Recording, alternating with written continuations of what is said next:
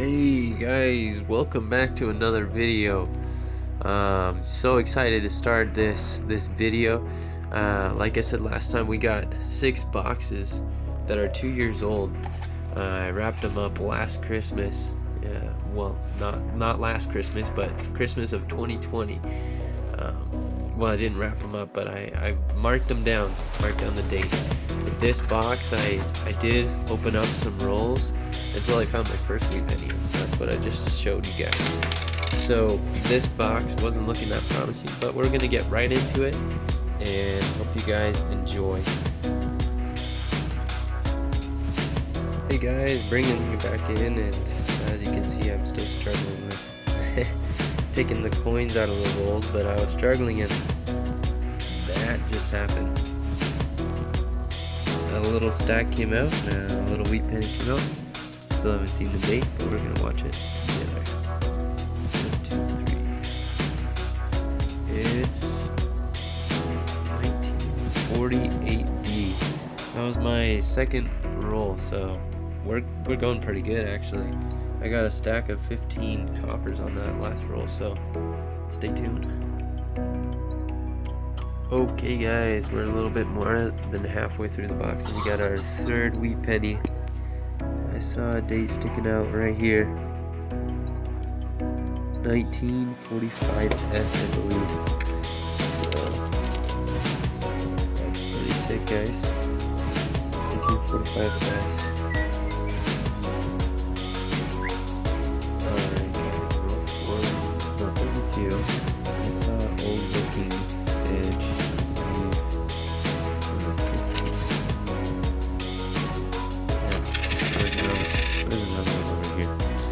I lost it. I think it's over here. 1951D.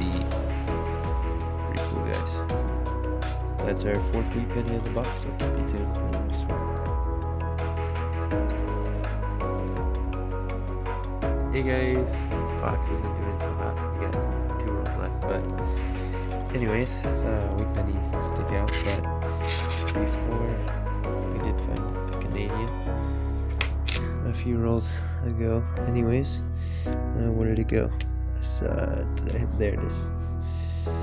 There's a wheat penny.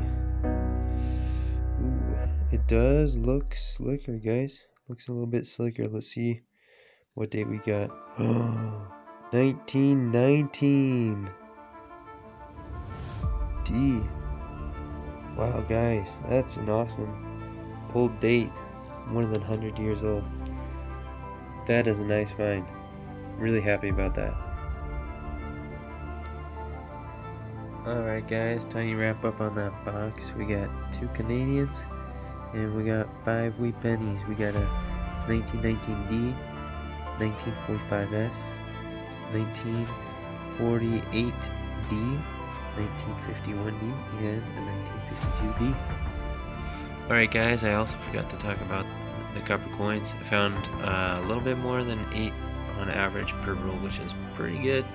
Well, there was 421 coppers, so that was a good copper box.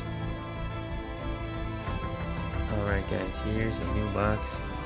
As you can see, it's still sealed. So we're gonna open up live here. I don't know where my knife went, so I'm just gonna have to have patience with me. There you go. There we go. Let's see what we got in here, guys. Circulated box. We got the copper ender here. I'm not sure what it's from. In the 70s.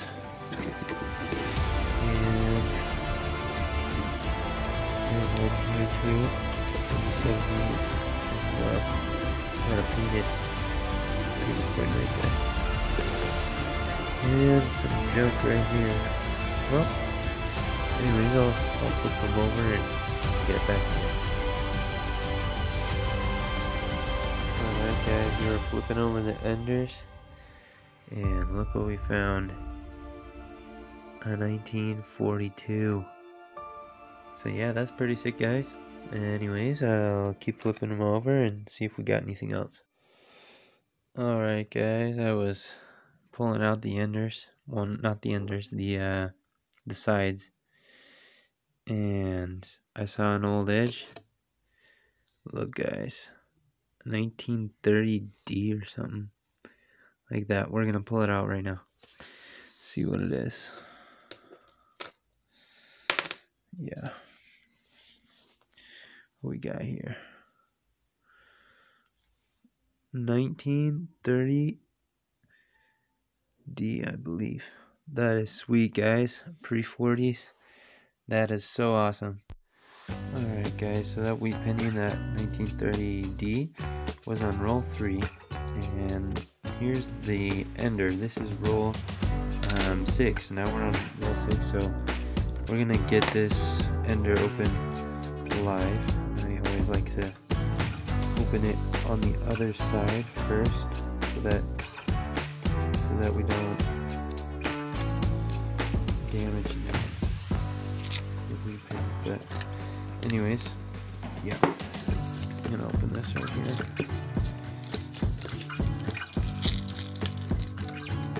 Yeah, cool. So here we got the wheat penny, 1942 Philadelphia. Nice. So let's see what else we got in here. It's looking like a good box. But that's another copper. Cool guys. We'll keep searching and I'll get you guys into the next one.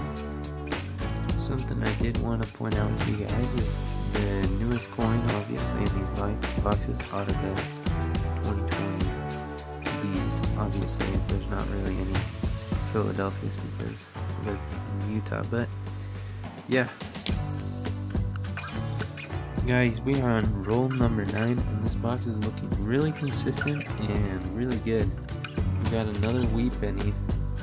Saw the date sticking out, looked at it. It's a 1952S, guys. That is sweet.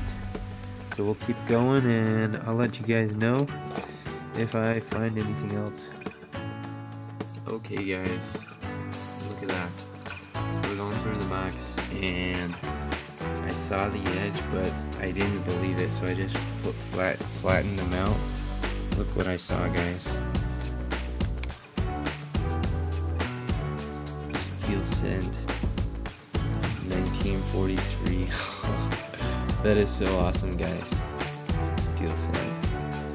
You don't find these every day, so that is awesome. This is only the second one I've found in a box of pennies, so that is awesome, guys. Anyways, I'll keep you tuned for the next find, but I don't think there's anything else in this roll, so I'll let you guys know when I find something else.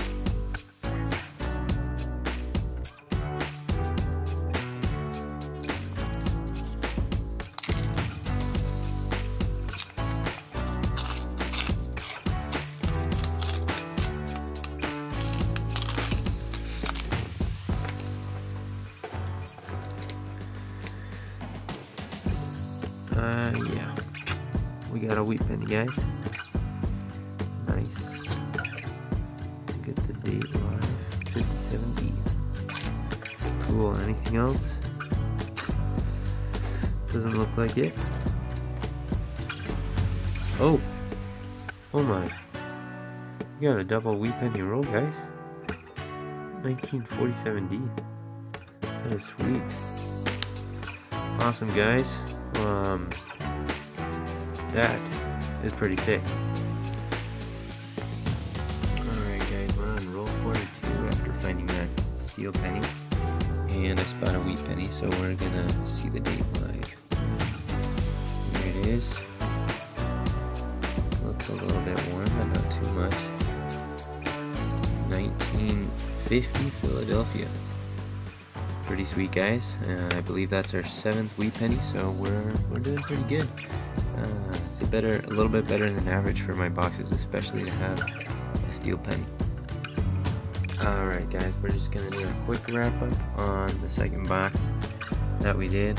We got 7 wee pennies, 3 Canadians, a couple shiny ones and 2009s. But yeah, so the wee pennies we found at 1930D, 1942, 1943 Steel Send, 1947D, 1950 Philadelphia, 1952 D, and a 1952 57D. So that was a pretty good box, guys, I'm not gonna lie. Anyways, hope you liked it. I'm probably gonna wrap up the video here and make another video about the boxes of nickels and the other 2 boxes of pennies. So hope you enjoyed, happy hunting, and Merry Christmas.